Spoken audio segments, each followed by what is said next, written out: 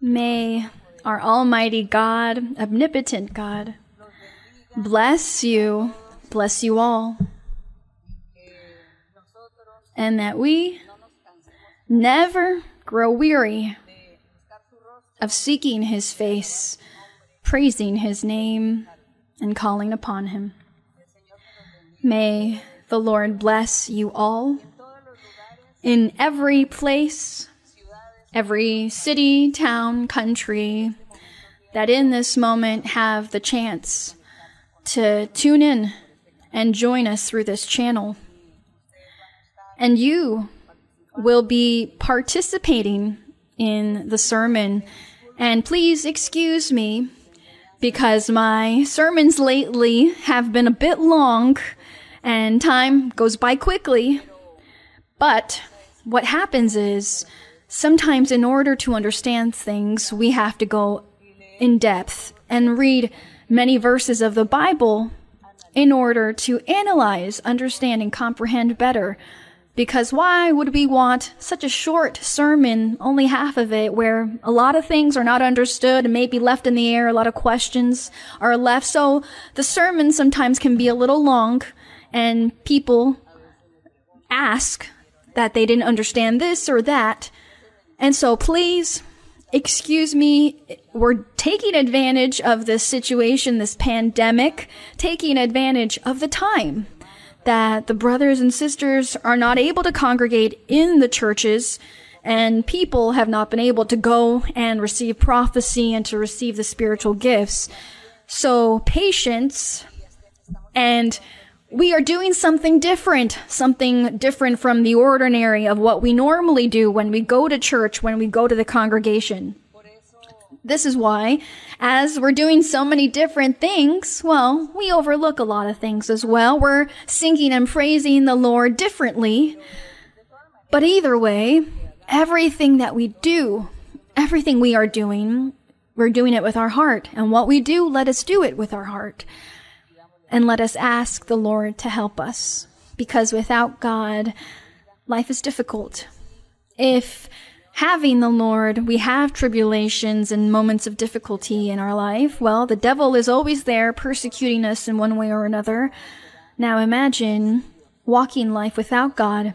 The situation is even harder, because a woman or a man without God, they don't have anyone to go to. No one who will support them or help them and aid them in that moment.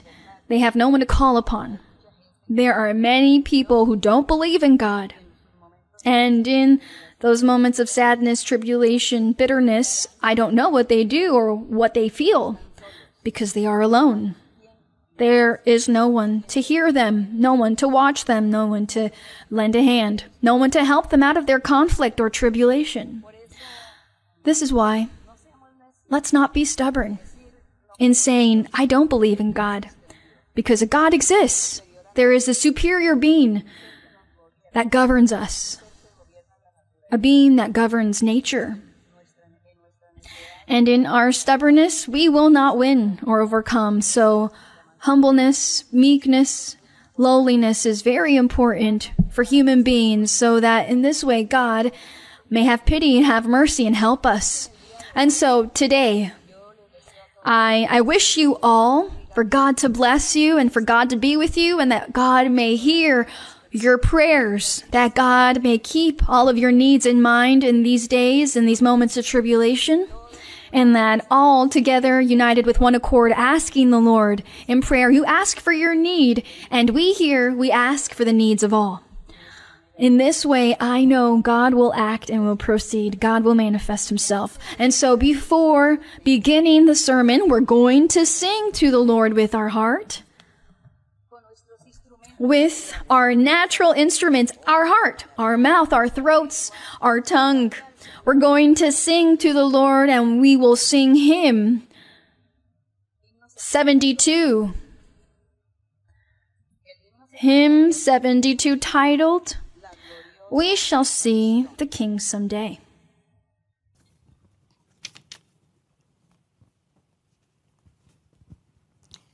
Himno número 72 en sus himnarios, la gloriosa aparición. Cantamos con nuestro corazón a nuestro Dios. Día de victoria y gran resplandor, cuando Cristo volverá. Qué glorioso encuentro con mi Salvador, en las nubes se verá, en las nubes Él vendrá, en aquel día final. Cristo el Salvador muy pronto volverá, un gran día sin igual, día de gran gozo, día sin igual, cuando Cristo volverá. De esta tierra iremos a la celestial, Cristo allí nos honrará, en las nubes Él vendrá, en aquel día final. Cristo el Salvador muy pronto volverá, un gran día sin igual. Oye la trompeta que anunciando está la venida del Señor. Ya no más dolores ni afán habrá, con Jesús triunfó el amor. En las nubes Él vendrá, en aquel día final. Cristo el Salvador muy pronto volverá,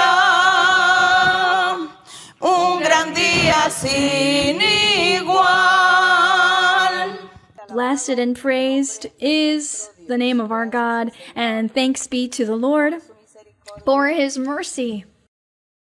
And we thank our God for being attentive, having an attentive ear to our cry, our needs. And we thank this eternal, just God. This God is who we praise and who we glorify. This God is who we preach, so that you may open your heart to Him. And today, we will be going over and remembering a marvelous teaching. Remembering that those who have converted to God, those who know the path of our Lord, the duty is to become temples or house of God. People, they have a belief in life of the temple or house of God. And today, people, when they say, well, the church, they imagine a physical building, a structure. Or when people say the house of God, they imagine a physical structure, a building in a place. Everything is physical. For people, that is the house of God or the church of God.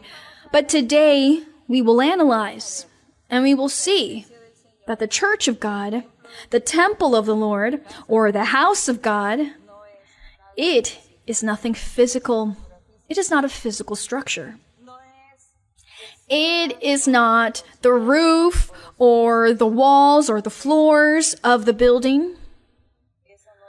That is not the house of God, nor the temple. In the time of antiquity, it was. In the time of antiquity, God ordered Moses to build a tabernacle. And God told him, build a tabernacle that the people may praise me, may honor me. And God gave him the measurements, and He gave him the instruments and the materials.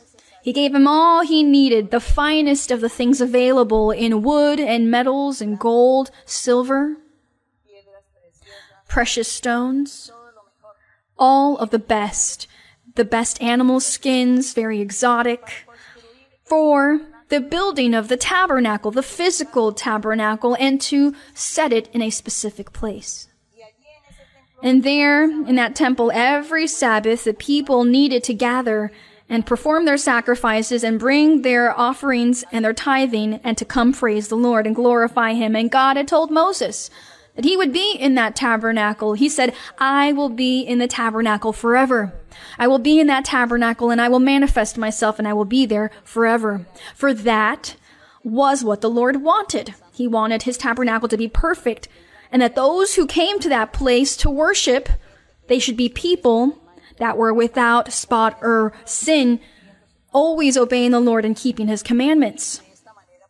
And in this way, God ordered this tabernacle to be built, and many ages went by with this tabernacle until the King David was born, then his son Solomon. And Solomon built a luxurious, majestic, splendorous temple with all of the finest things that existed on the face of the earth, all of the most expensive things. That was the temple that Solomon built for God. And the Lord said, I will manifest myself in that temple forever. But the Lord knew that the people would fail and that they would defile the temple.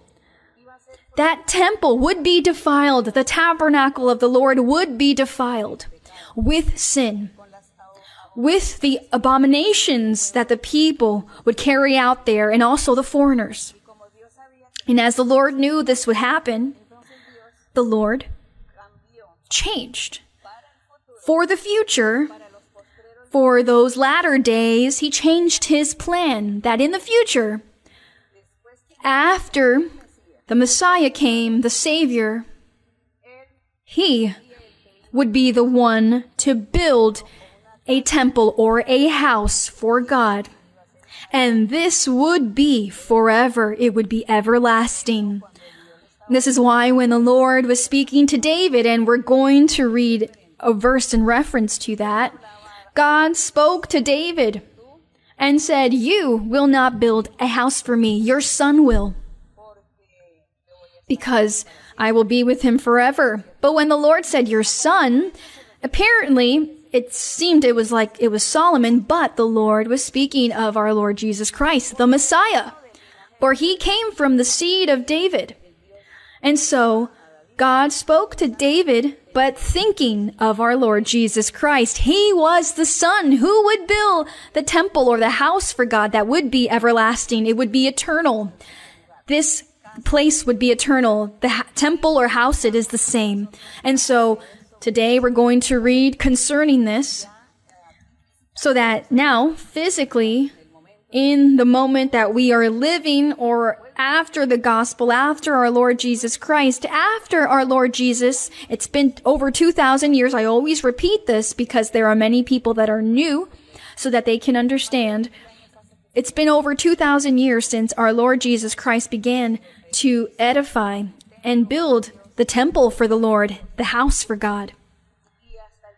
And even to this day, that the gospel of our Lord is being preached, and we have had the great fortune, the great privilege of being guided by the Spirit of God, and to be blessed and to be covered with the spiritual gifts and the presence of the Lord. So we have now learned what that temple and the house is, what the true temple and what the true house is. Many of the brothers and sisters now know that the temple is our heart, the house is our heart. But it is better that we read the verses, because there are many newcomers who want to learn and need to learn. And so today we say, as a saying, I'm going to church, because, well, that's where all the people are gathered and congregated. And all together congregated, we form the church of God. And hopefully there were a place and that all of the believers who are in the world in different countries, if we could all gather in one place at one time. I don't think in this lifetime that would be possible. But yes, to gather, and the Lord observes and says, here is my church. This is my church. This is my temple. This is my house where I will dwell and I will be forever. Look at them, all the hearts, one heart. Of all of the thousands of heart, one heart is made my temple, my house where I will dwell. This is what the Lord would say. And this is what he wants. And so today we will be reading concerning the temple or the house of our Lord. And I said to you, today people say, okay, well, I'm going to the church. I'm going to the house of God. Or is this the church? Is this the house of God? What should I say? What should I call this? How should I express myself? Well, in order to understand and comprehend each other, we do say, I'm going to church. But we now know that the church is us. We are the church. Our heart is the temple of God. Our heart is the house of God. But for you to be the temple of God or the house of God, we need to have certain requirements met. And this is what we're going to go over, how to meet these requirements. And so I say, I'm going to church or I'm going to the physical temple. I'm not going to say, well, I'm going to the physical temple. I'm going to that physical house to honor God. So we just say the more general term, I'm going to the church. I'm going to the temple. But we know the true temple is spiritual. The true house of God is spiritual. And so we gather in this place, in this room where I am. There's about occupancy for about 800 people. And when the 800 people are here, we say, okay, we are here in the church, in this place, in this city. But I know that the house of God, the temple of the Lord is my heart. And I need to meet the requirements so that God may dwell in my life, so that he may dwell with me. I need to meet the requirements. So I hope that this is clear, this knowledge that we need to congregate because the Lord ordered that we congregate.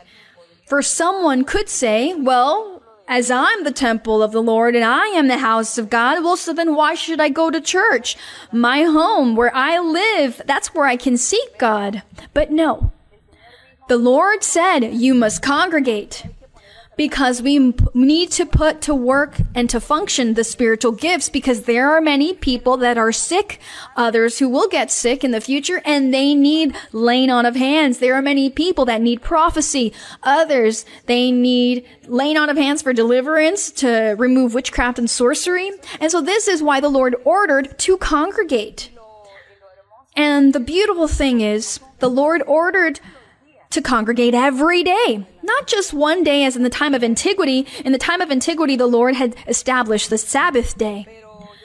But our Lord Jesus Christ, as he had removed and abolished that law of Moses, in the gospel of our Lord, he said, it is every day that you ought to gather to praise my name, to honor me, to glorify me, because all of you are my temple. All of you are my house. And so congregate as one to praise my name, and also to work the spiritual gifts and lay on hands. For if you are at home alone in your bedroom and you go nowhere to congregate, well then how will you lay on hands? How will you exert the spiritual gifts? How would you exercise them? You can't. How will you exercise them on those in your home? No. And if those in your house don't believe, so then you need the congregation. The Lord is wise. And he was right in ordering us to congregate in a specific place, a room, whatever you want to call it, a locale, whatever you want to call it. We must come together and congregate to work the spiritual gifts, because we need to be the temple of God, or the house of God. And the temple and house of God, it is the hearts of those who've converted to God, of the children of God. So we will begin to read here in Genesis 28, verse 17. Genesis 28, verse 17. And I was saying to you that the Holy Spirit ordered us to congregate every day. For in the time of antiquity, as they only gathered on the Sabbath, but then when our Lord Jesus Christ came with his gospel, people began to congregate more days, and then people changed that Sabbath day to the Sunday to be able to rest. And so people created habits of only going to congregate on a Sunday. But God wants it to be every day, not just on a Sunday. Every day, the room or the establishment, that physical place is open so that people may come and congregate as a church and praise the Lord and put those spiritual gifts to function and work. This is why the Lord gave this order. And even to this day, there are many that criticize us and say, how is it possible that you have your doors open every day and every single day you have services? Yes, because the Lord must be glorified and exalted every day of our life. Just as we need to eat every day, we need that. So God also wants us to praise him. Our soul, our spirit also needs that rest, that refreshment each day. And this is why we gather. And there will be people who are not able to because maybe they're sick. Others because they're elderly and can't make it. And those that are sick can't go. Or those who work at that time of the day can't make it. Or those who go to school can't go. Or the mothers who have their young children and have to take care of them because the next day they have to go to school early. So the mothers need to be with their children getting ready at 6, 7 p.m. and they can't go to church. They can't go to the congregation. And so these people, they find the time to congregate maybe at least 3 times a week or at least 2 times a week. Others can do so every day. It is not a human obligation that you need to come every day because I have a list here and a list of those who come and don't come. No, the Lord said every single day, the place, the room, the establishment, or we call it the physical church, every single day it is open so that people may come to receive the spiritual gifts, to receive and to give God and to receive from God as well. Prophecy, visions, dreams, testimonies. So as you can see, brothers and sisters, it is needed. And God was right and he was wise in saying, every single day the doors must be open so that those who can come, they will go and congregate. And those who can't, well then in their homes they should pray. In the homes they should take some time out to pray. And when they need prophecy, they need laying on of hands because they also need to congregate, well then they know when they have time to go and congregate. And I hope that I have made myself clear, brothers and sisters, and you understand, and those that are new and that are listening have understood. And we said Genesis 28:17 because we're going to discuss the temple of the Lord, and we're going to realize that it is nothing physical, it is spiritual. Genesis 28:17 says, now in this chapter of Genesis, chapter 28, God appeared before Jacob in a dream in a place called Bethel. And he had this dream, and in that dream, he had a vision. And he saw in verse 17, then Jacob rose early. Now he had a dream. Now he was sleeping outside, and he woke up from his sleep and he said, surely the Lord is in this place and I did not know it. Verse 17, and he was afraid and said, how awesome is this place? This is none other than the house of God, and this is the gate of heaven. So Jacob was prophesying here. He did not realize that the Spirit of God was speaking through his mouth. And the prophecy was, how awesome is this place? This is none other than the house of God, and this is the gate of heaven. But who was the house of God? Who was the gate of heaven in that moment? If he was sleeping, and it says that he had set a stone on his head, and he fell asleep in that place, in that land. And in that place, which was called Bethel, but he was on the outskirts. And so who was he referencing? Who was Jacob referencing in the prophecy he gave? He said, this is none other than the house of God, and this is the gate of heaven. Well, he was speaking of Jacob's heart. God speaking to Jacob through Jacob's mouth. God speaking to him and telling Jacob, your heart from here on out will be my temple. Your heart will be my house. Because from you will come a nation. Because you will have 12 sons, or you now have 12 sons, and they will be 12 princes. And of those 12 tribes, they will form the people of Israel. And so I will be there with them. And in the end, after the people of Israel will grow, and in the end they will fail, but in the end of all, there will come a great person. He will come from your essence, this great important person. He will come in the end, a Messiah, a Savior. And he will continue building this house, the temple, and it is his heart.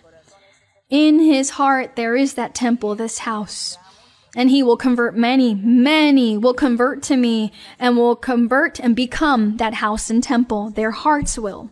And so we see here how God spoke in this way to Jacob. I assume perhaps Jacob didn't understand. We don't know if he did, but the matter is he believed the Lord and he continued in that path, obeying and subjecting himself to the will of God. And how beautiful it is, God speaking to Jacob, that he was the house of God, that temple of God.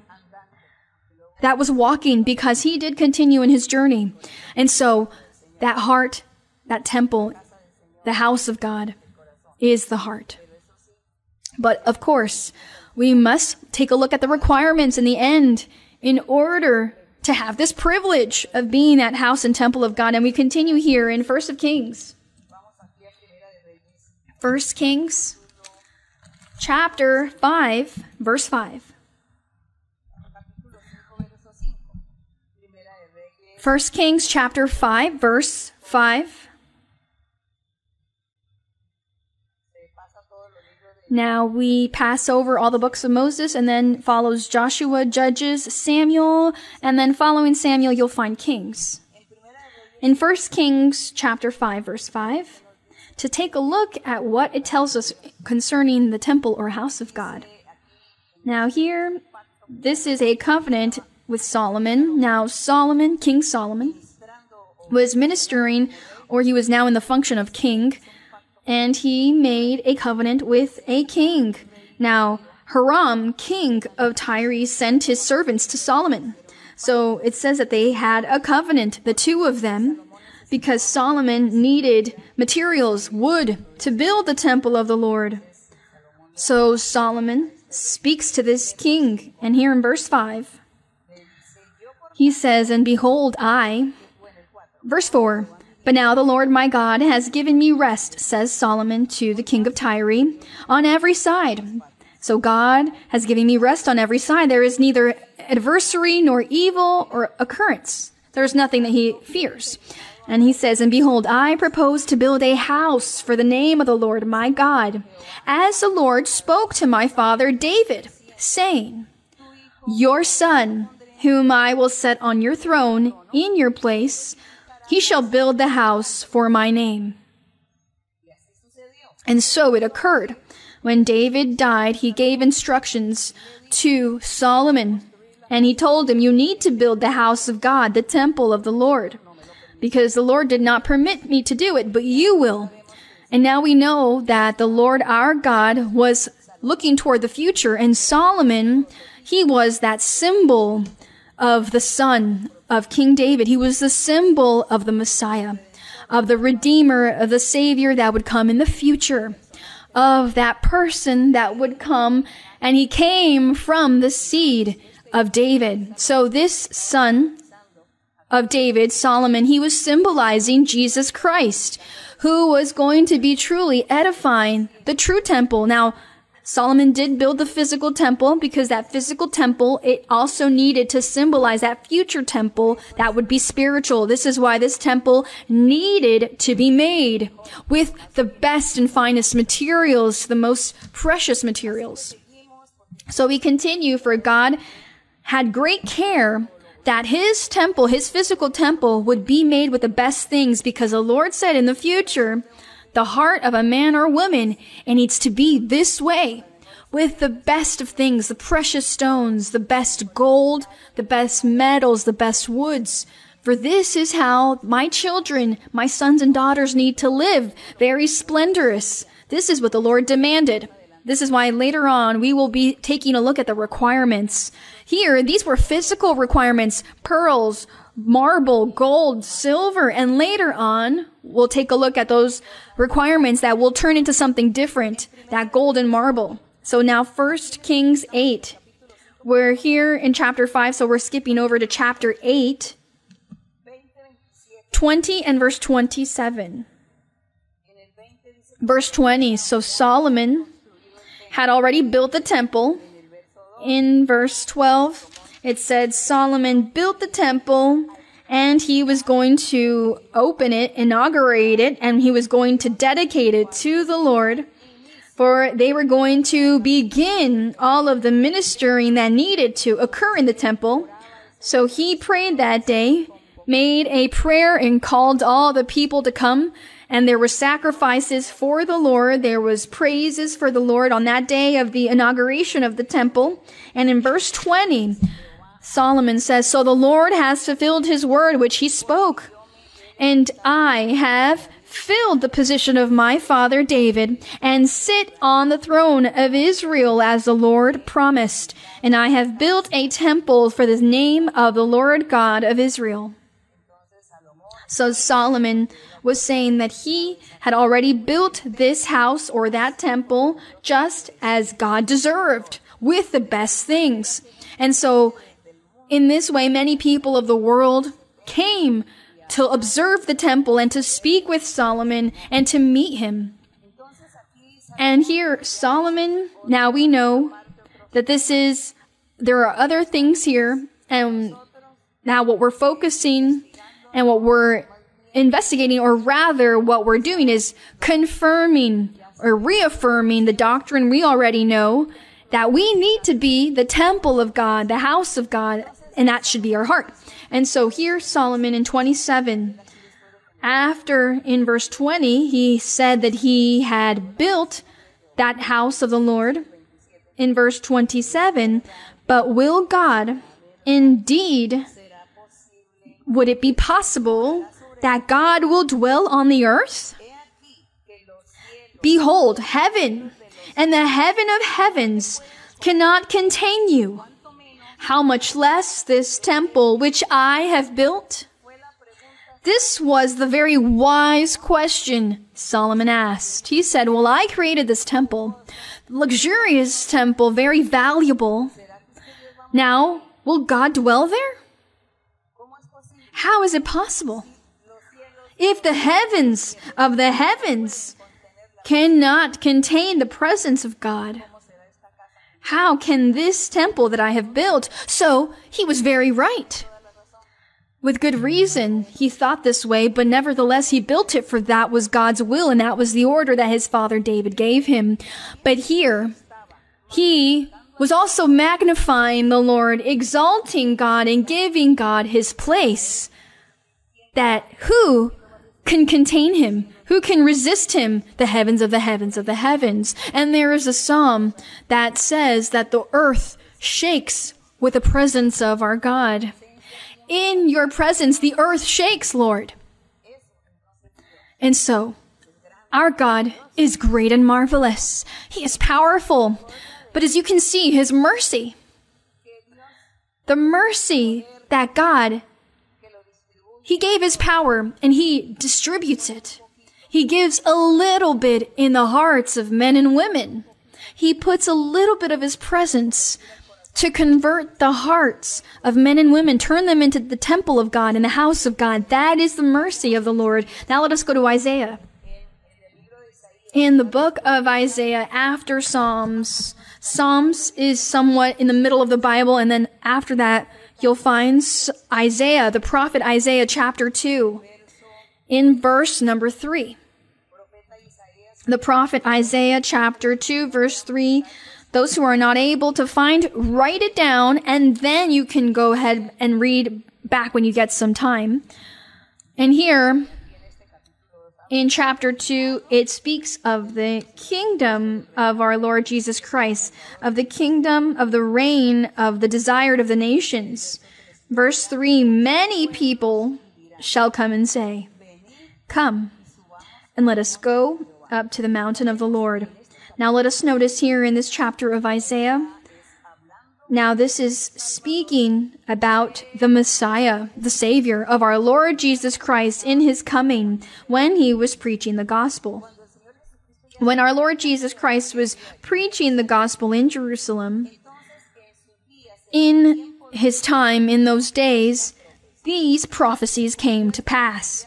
This prophecy written in chapter 2 was fulfilled. This prophecy here in Isaiah, and this is why we're going to read here. And it says, many people shall come and say, "Come and let us go up to the mountain of the Lord, to the house of the God of Jacob." This was in reference to Jesus Christ. Our Lord Jesus Christ was preaching in Jerusalem.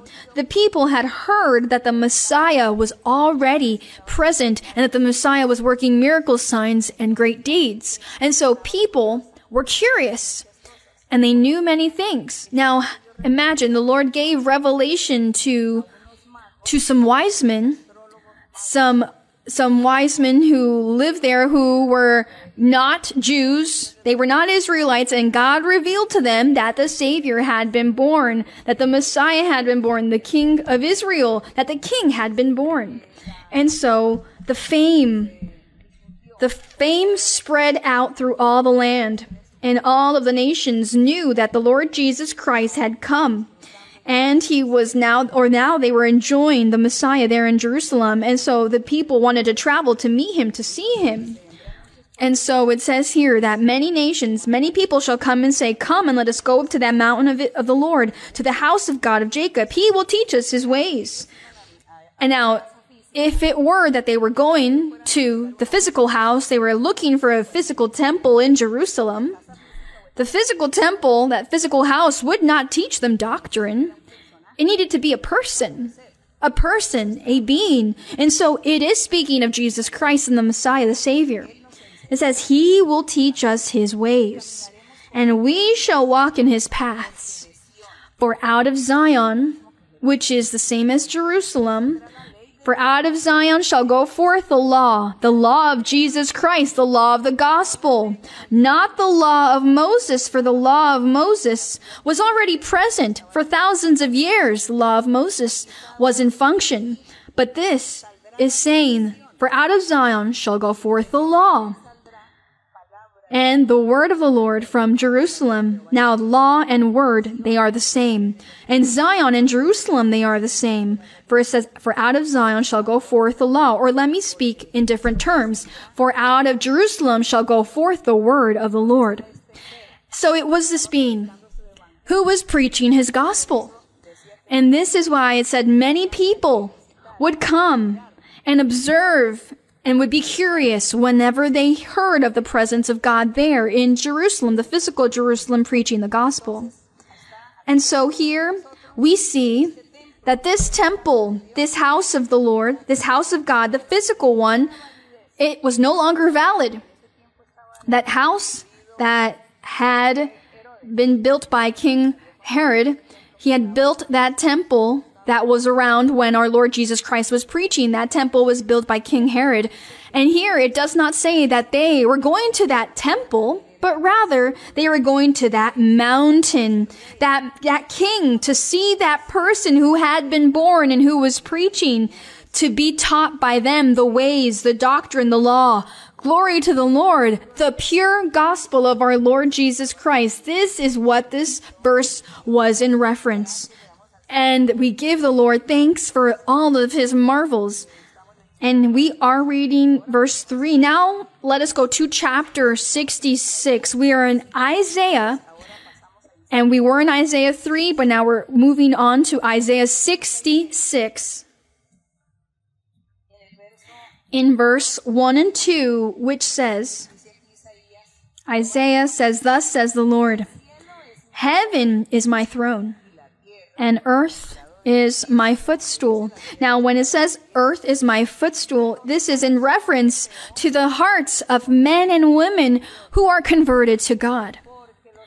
Because those who are not converted to God, well then, the physical earth is then defiled with the sin and evil of mankind. So God cannot set his feet upon that. He sets his feet upon his followers, those who love him and keep his commandments. That is the earth. So heaven is my throne and earth is my footstool, meaning this is where I place my feet. Where is the house that you will build me? And where is the place of my rest? So the Lord also asking, where is the house? Where are those who will build me a house, and the place of my rest where? Well, in no place. Verse 2. For all those things my hand has made, and all those things exist, says the Lord. But on this one will I look, on him who is poor and of a contrite spirit. But here again, poor does not mean poor in money, but poor in spirit, who is simple. And it says, and who trembles at my word. So someone who fears me, obeys me, is subjected to me. They submit to me, they seek me, they honor me. They are my house. They are my temple. Because a physical house, where will they build?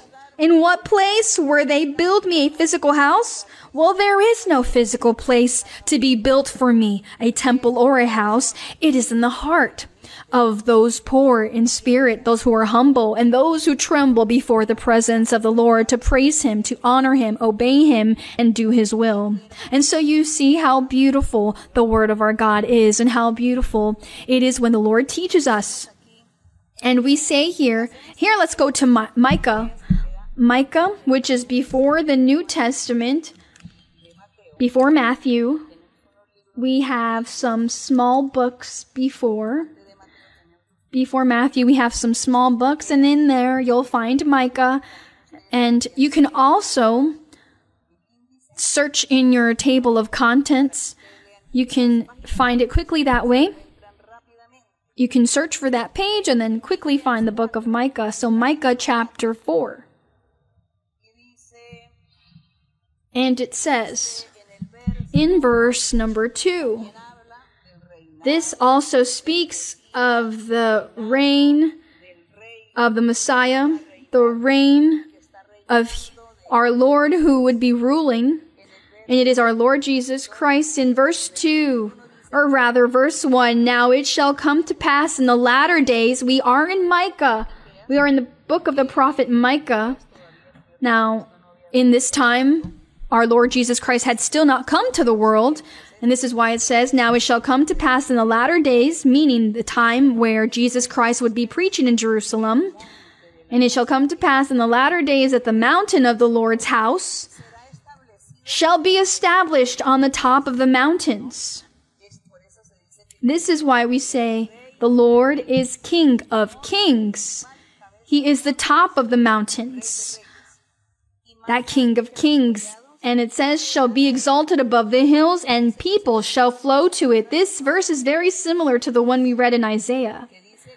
That says that many people would come to meet him. Yes. Because we see that physically, when our Lord was here on earth, and he was 33 years of age in Jerusalem, there were many people that were curious and traveled to see him. But after the Lord ascended into heaven, the people, as it says here, that all people shall flow to it. But it is no longer physical, that people will take a plane or a ship, a boat to meet him, because the Lord is spirit. And as the Lord will be in the hearts of men and women, people will want to know the truth of God. People will want to know the path of the Lord. Where is the word of God preached? In what religion? In what denomination? In what church, as we call it? Because we call the physical place the church, but we know that is not completely true. And in order to understand, we do say this, oh, in what church do they preach God's truth? Because I want to go there. And so someone says, well, go to my church.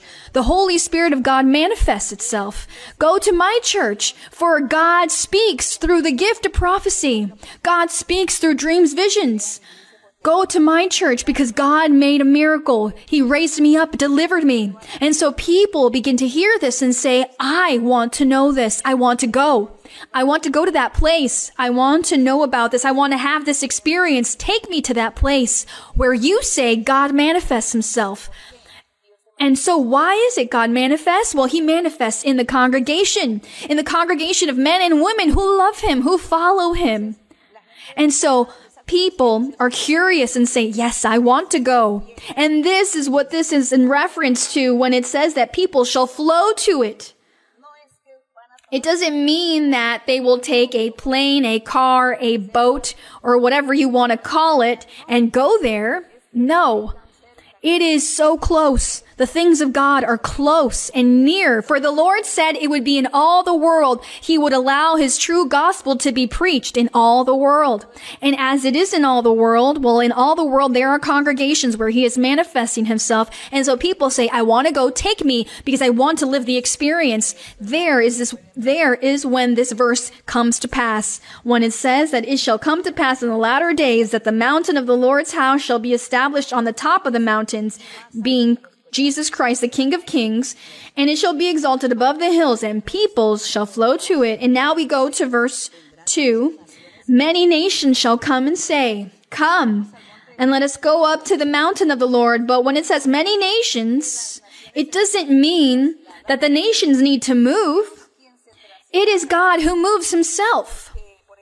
For example, in Australia, in New Zealand, there are many churches there, many congregations where the Holy Spirit manifests himself and the spiritual gifts are present and the Lord is guiding, giving advice, giving joy, peace, deliverance. God is manifesting himself. And so if the manifestation was here in the United States, then they would all have to come live here or go and live in Colombia or Panama or another country because that is where God is. No. When it says many nations shall come and say, come and let us go up to the mountain of the Lord, it means let us believe. I want to go to that congregation, that church where you say God is manifesting himself. I want to know it. I want to know this congregation. I want to be in that church. And once a person who did live in another country and the church was not present there, they heard about our church in Colombia, that God was manifesting himself, that God spoke and gave spiritual gifts and speaks through prophecy, visions, and dreams. That person said, I want to go, and they traveled. That person did take a plane and travel to go to our congregation and said, yes, I believe. I believe because this is of God. And so this person converted, but was from a different country. So this person believed and searched, and God gave him of his spirit. God gave him prophecy, gave him spiritual gifts, and he went back to his country. And there he began to speak to people, and they formed the church. And as you can see, the church of our God was formed. The person what was moved, it was the Lord who moved to that place, that country, to be with those who congregate and to be there in the hearts of men and women that love him.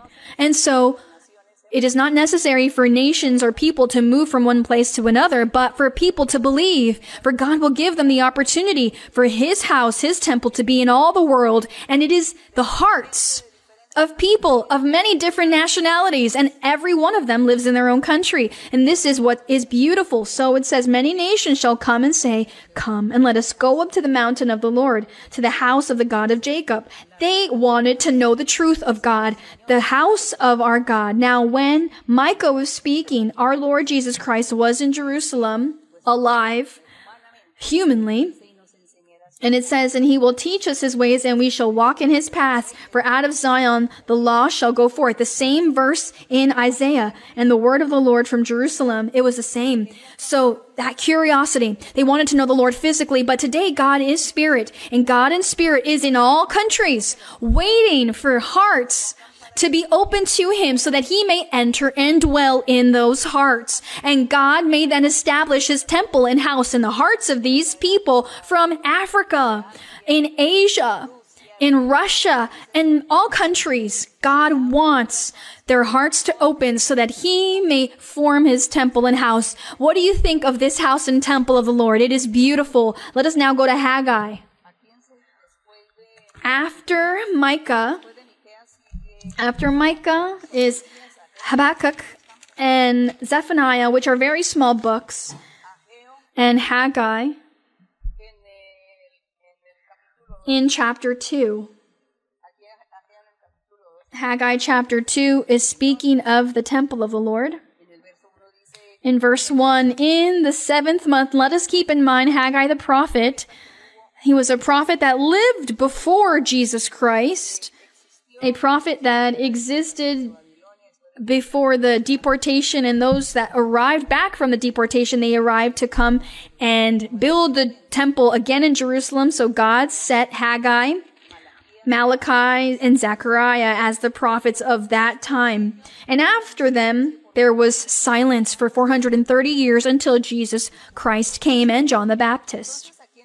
Here in Haggai in chapter 2, in verse 1, it says, in the 7th month, on the 21st of the month, the word of the Lord came by Haggai the prophet, saying, speak now to Zerubbabel, the son of Shealtiel, governor of Judah, and to Joshua. Now, this is not Joshua from the book of Joshua. This was a different person who was a priest.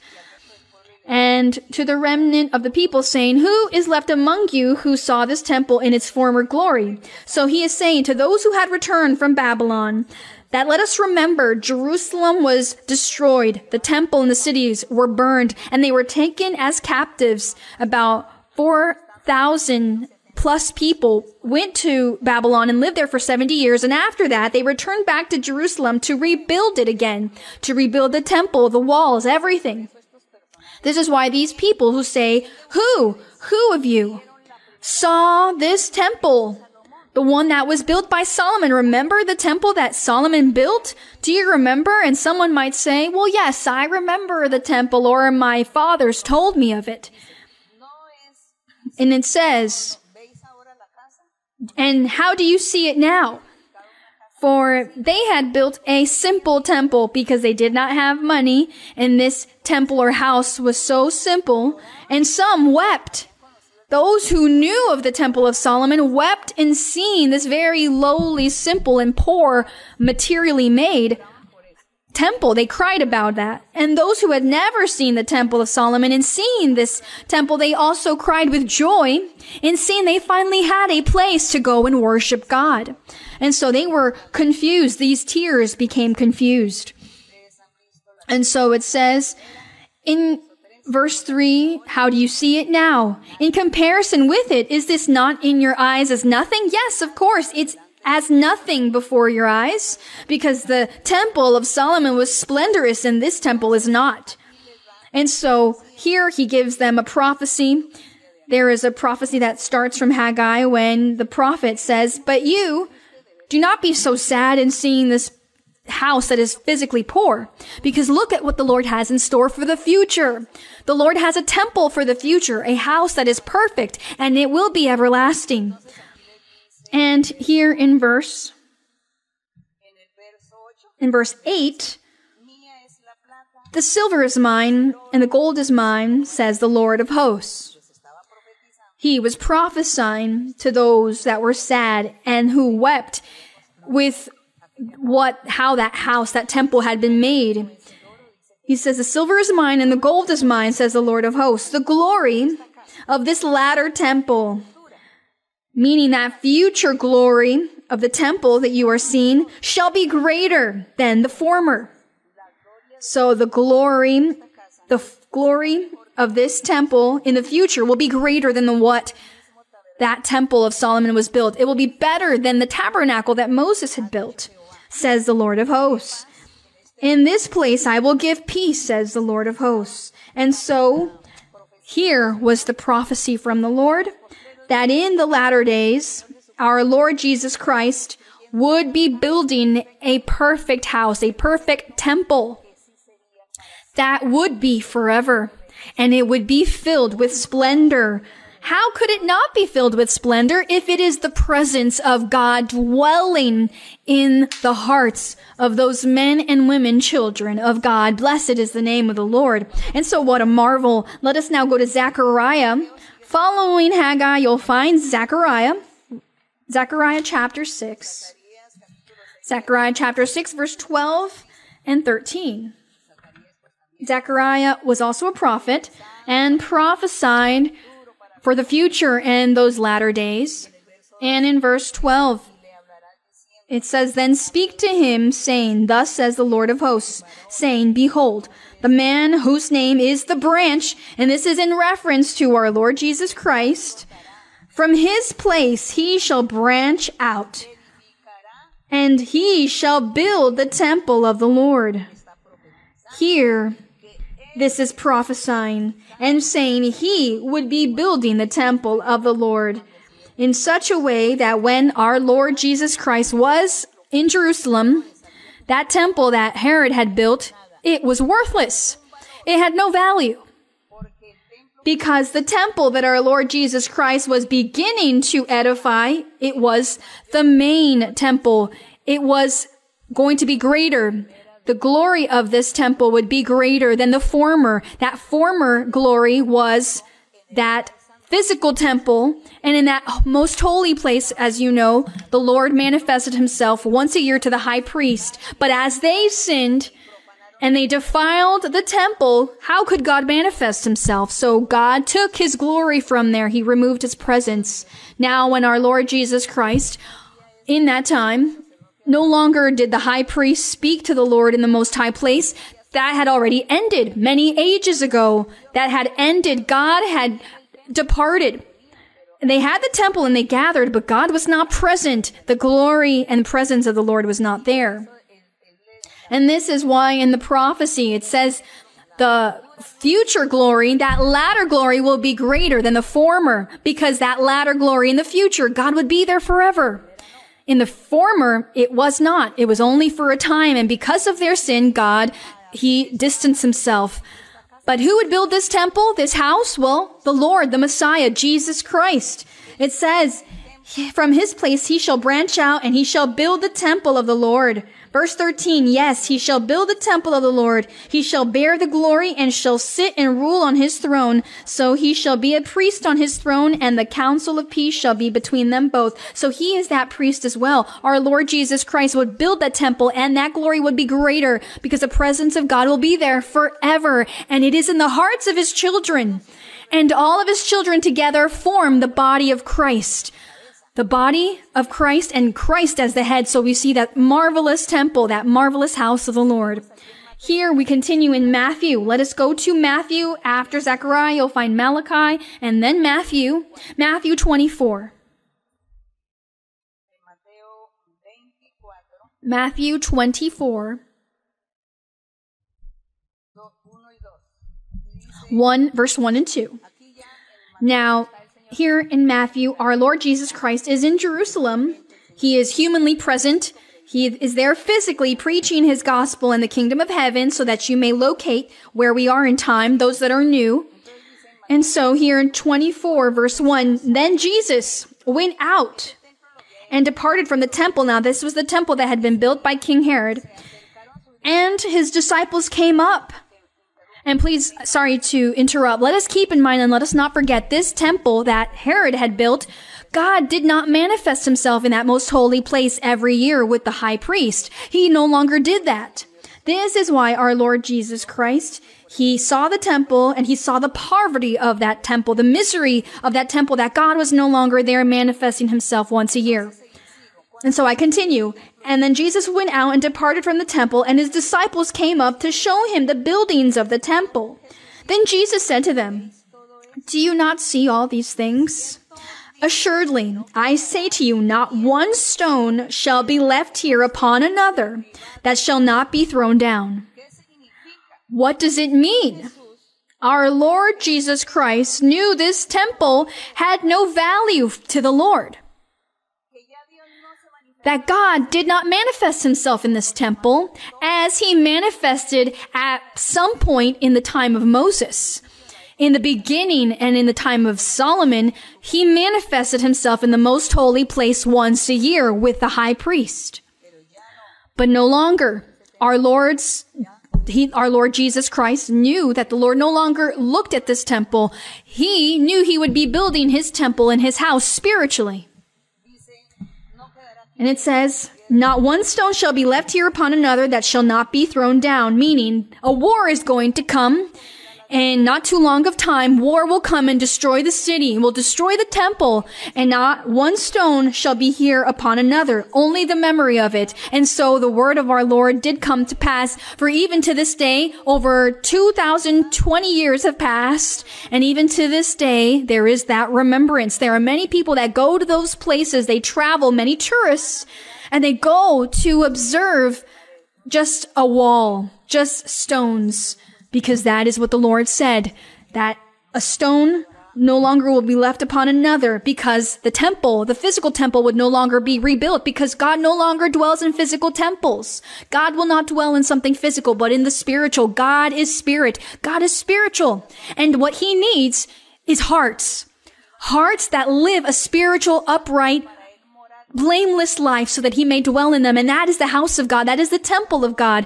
The hearts of men and women, of the children of God. And who perfects them? Our Lord Jesus Christ with his gospel, because he left the Holy Spirit to perfect and to sanctify all. That is the work of the Lord. Now we continue in Acts.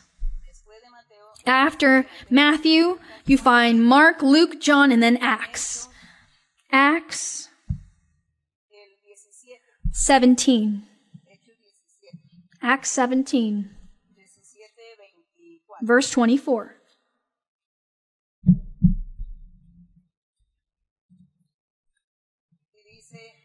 And it says, now Apostle Paul is in Greece, in Athens.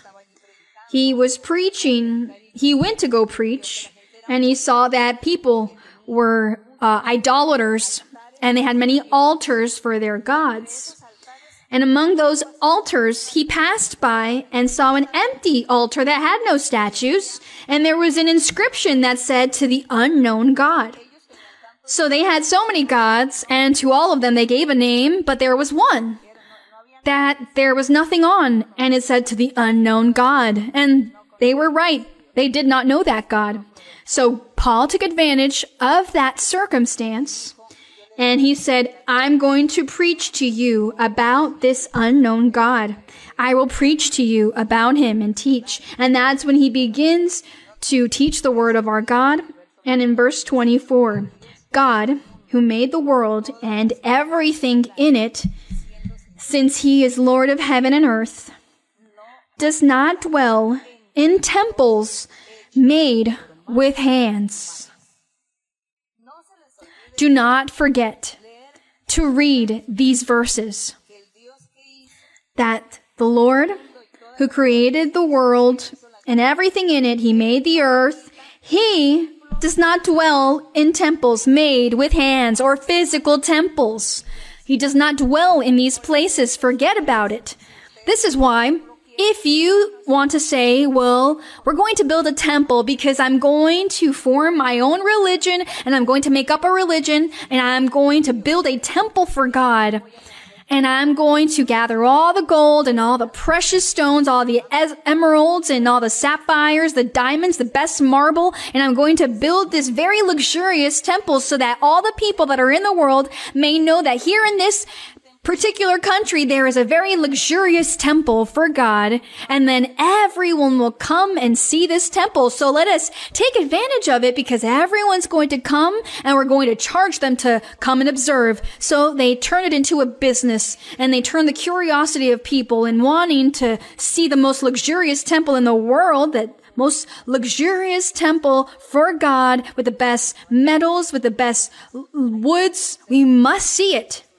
That is a lie. That is deceit. And that is a con. For it says here, God does not dwell in temples made with hands, made by human hands. So they waste their time. If you want to waste your money in buying a plane ticket to go see the most luxurious temple, Well, there are people that travel and go see museums, right? And there are museums, and those are things that existed and they were used by certain people. And those are things are in museums, but this very luxurious temple that exists in the world because this is where God is, well, that's a lie. God is not there. He does not dwell in any luxurious place. We read that the heavens of the heavens cannot contain God's presence, much less something human. So the Lord said he was spirit, and he ought to be sought in spirit and truth. And he prepares hearts. Our Lord Jesus Christ, it is his work with the Holy Spirit, preparing the hearts of men and women to be children of God. So they do not sin and they fulfill God's will. And so God will dwell in the hearts of these men and women. And wherever those men and women go, those children of God go and travel the world, there the church of God goes with them in all the world. And that happened once with a person, a sister. Her husband didn't let her go to the church. And as he did not let her go, he would not give her money. So she had no means of transportation and go to the church and congregate. So she was very sad. And in her sadness, someone would give her some money and she would use that to go to the church and praise God and glorify him and to receive prophecy and to receive laying on of hands.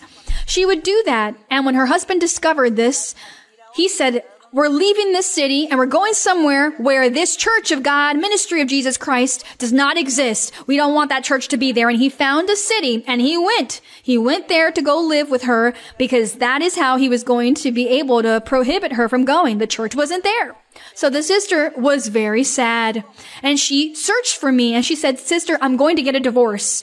I'm going to ask for a divorce because he doesn't want to let me go to church. So what happens? Now he's saying that I need to move to a different city and it's all so that I don't go to church because the church doesn't exist there. And as the church doesn't exist there, I'd rather get a divorce. So I prayed for her and the Holy Spirit spoke to her and said, my daughter, do not worry. Go on that trip and travel. Obey your husband and move to that city. Do not worry about the church because the church goes with you. He said this to her, the church goes with you. Why do you worry? And we didn't understand. We didn't understand what this meant.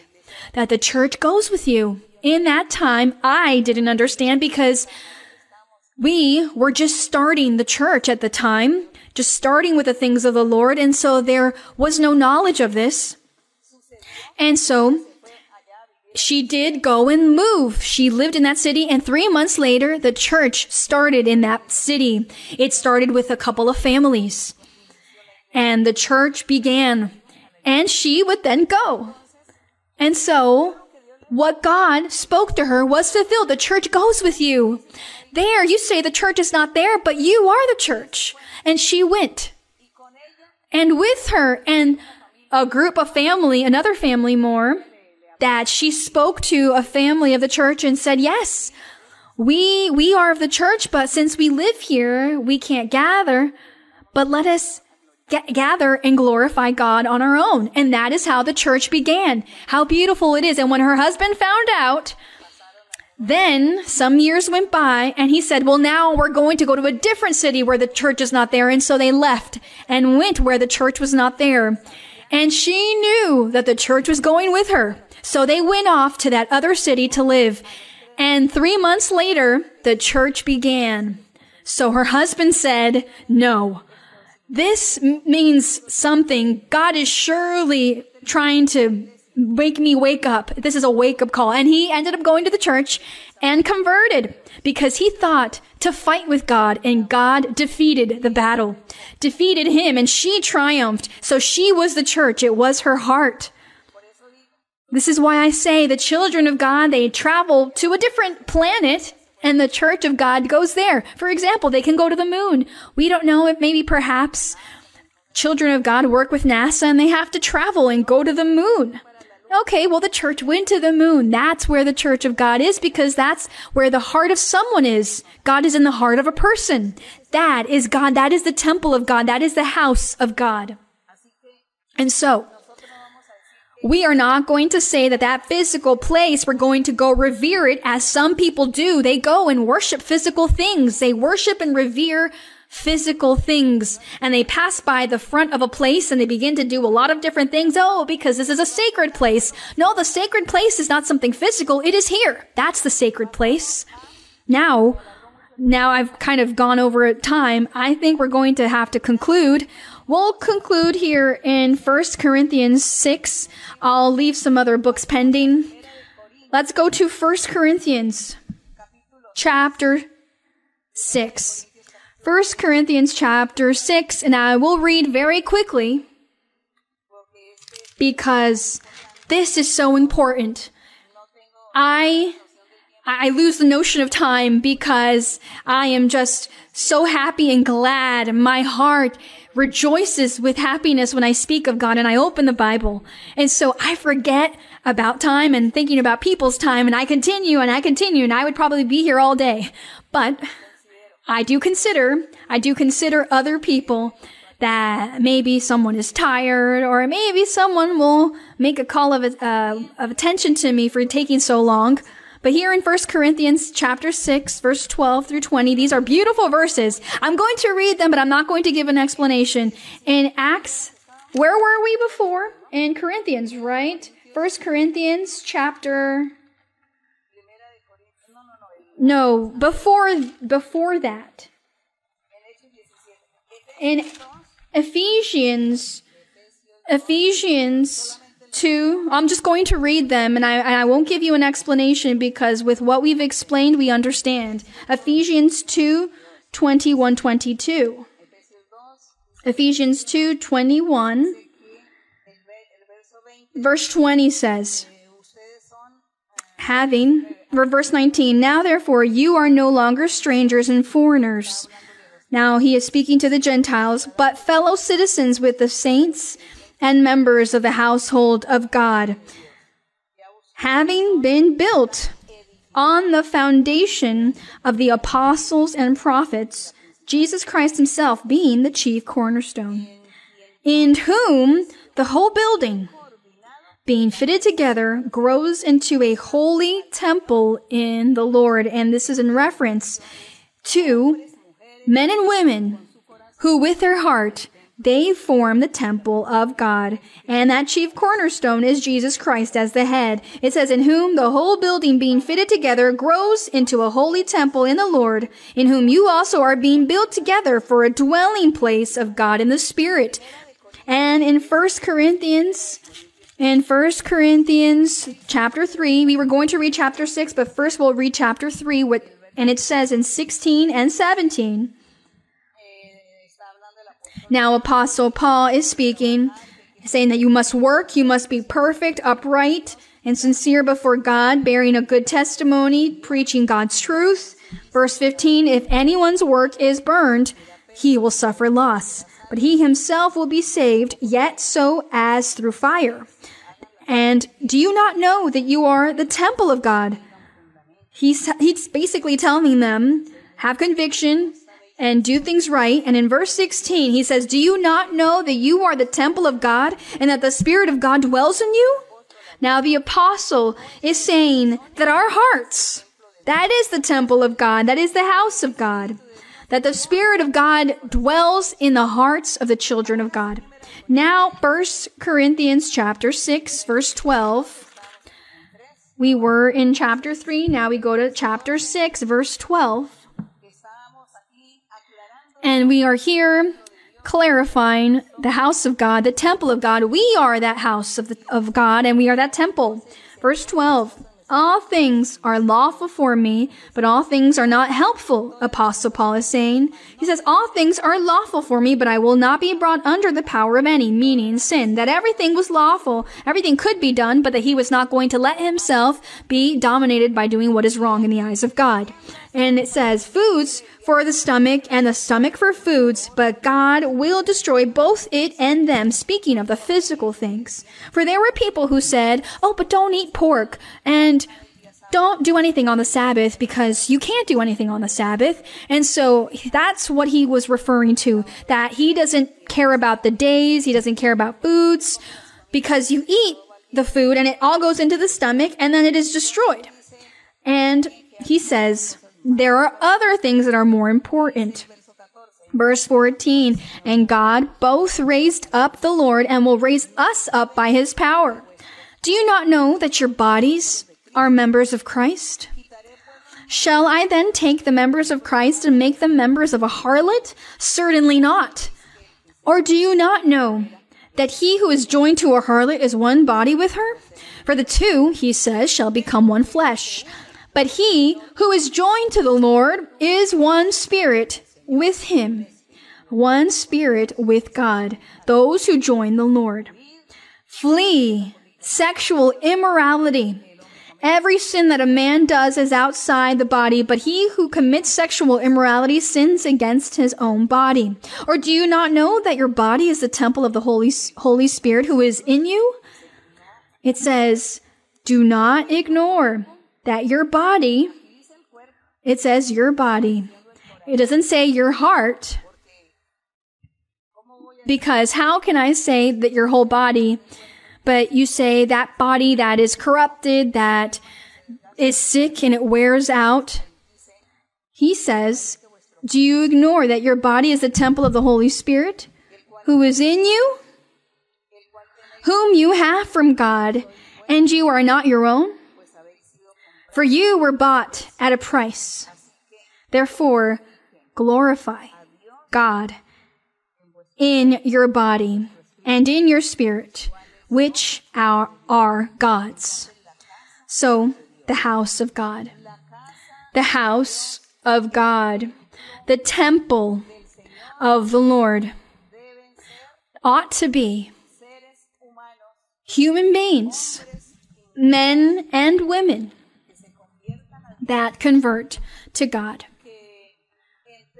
that devote their lives and dedicate them to the Lord, that they live for the Lord and read the Bible. They seek the true God, the Almighty God, so that He, through His Holy Spirit, for it says He left the Holy Spirit here on earth with human beings to help them to change and to take away their sinning tendencies, and that the person may truly please our God. And so I invite people, men and women, who have not had these experiences with the Lord, I invite you to seek the Lord and to start off with reading the Bible and then pray and ask God. And don't say you don't know how to pray, because you don't need to learn or memorize a bunch of poems, sometimes like poems, and people say, I'm going to memorize this poem. Praying to God is speaking with God, speaking about all the things you feel in your heart and you want to say to Him. Whatever you want and desire, say that to God and He will hear you. He will answer. God will bless you. God will be with you. And so God wants you to be the temple of God. God wants you to be the house of God. And so the house of our Lord, the temple of our God, it is us. That God dwells with us, that God be with us. This is what is beautiful. And the physical, now you know that the physical, it is important that there should be a place to come and congregate, to put the spiritual gifts to work, to pray for one another with laying on of hands, and to teach the doctrine and to learn of our Lord each day, so that we may be more wiser, more upright and holy. And so may my God be with all of you. May my God be with all of us. The honor and the glory be to Him. Let us pray. Let us pray. And do not forget your needs, your sicknesses, place them before God. And if you desire, raise your hands if you're able to, or put them on your heart and ask the Lord what you desire to ask Him. Believe God is there, close by. He is close, listening. O Heavenly Father, O Holy God, Eternal Lord, powerful God, Creator of the heavens and earth, our God, who created the heavens. And as your word says, the heavens cannot contain you. Who will go and build you a temple or a physical house for you to dwell, Lord, if you are spirit and you dwell with those who have a pure heart, clean hands, those who have done your will, those who do and keep your commandments, Lord. You dwell with righteousness because you are righteousness. Thank you, Heavenly Father, because you have looked up upon us with eyes of mercy, and you've chosen us. You have set us apart, and you have us here with promises, and you speak to us, and you fulfill. And we are in this path of perfection, and we are seeking this perfection, Lord, so that your word, your holy word may be fulfilled when it says our Lord Jesus Christ would be raising up a church without spot or wrinkle for himself. And Lord, we are longing and desiring to be among the group of people of which our Lord Jesus Christ is perfecting and cleansing.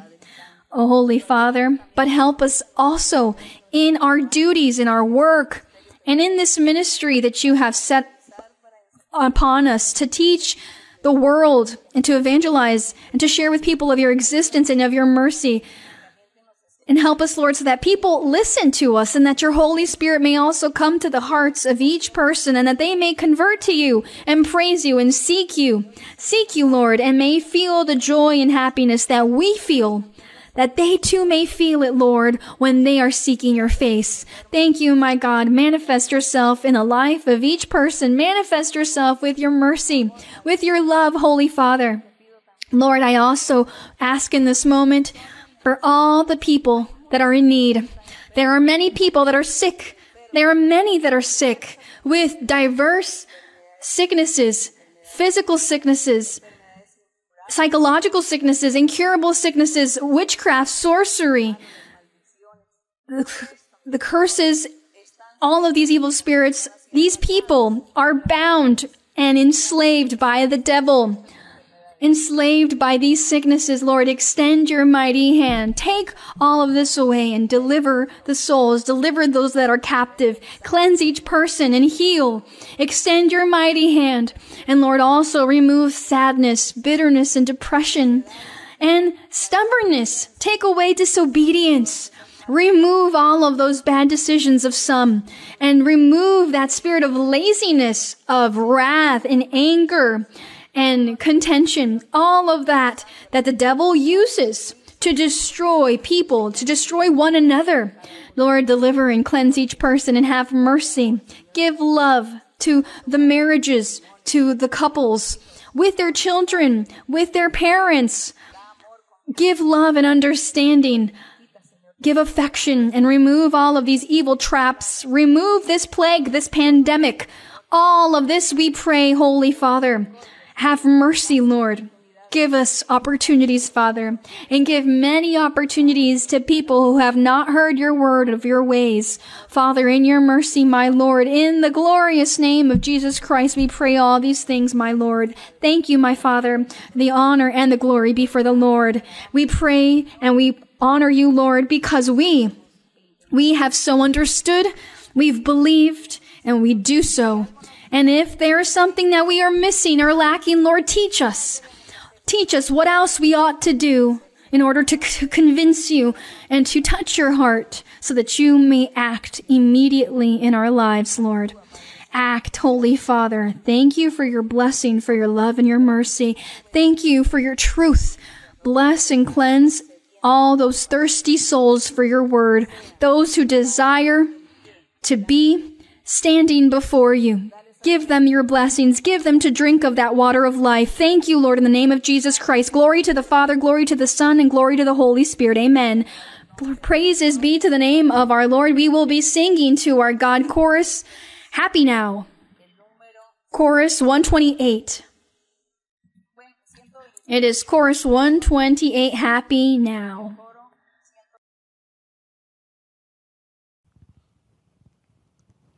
Soy feliz de salvación en Cristo con amor. El Señor mostróme la verdad y vida. Soy feliz, siempre cantaré con dicha indecible e indestructible. Tengo paz perfecta y siempre soy feliz. Soy feliz desde que encontré la salvación en Cristo con amor. El Señor mostróme la verdad y vida. Soy feliz, siempre cantaré con dicha indecible e indestructible. Tengo paz perfecta y siempre soy feliz. Blessed and praised is the name of the Lord, and thank you very much. Thank you for the patience that you have and for your time, and may my God bless you, and I love you. I send you many hugs and many kisses to you all. May God bless you. Thank you.